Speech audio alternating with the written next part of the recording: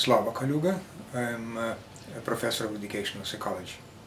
My general research area is the branch of educational psychology which is called instructional psychology. It investigates how information should be presented to students and what kind of activities they need to be involved in order to learn efficiently. Specifically, I'm interested in managing cognitive load, how to sequence explicit instruction and learn problem solving and exploratory activities in order to learn efficiently. The results show that answer depends on learner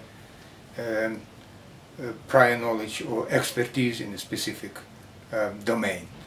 The effect of multimedia learning, particularly in language learning. For example, using simultaneously on-screen text and spoken narration. The results indicate that this common practice might not be effective for all students.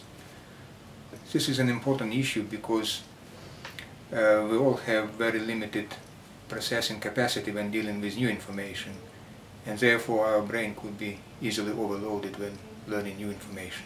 In university, this area of research in cognitive load theory, it's originated in this university many years ago, and we have a very strong team, and the people who started this area essentially have worked and still working in this university.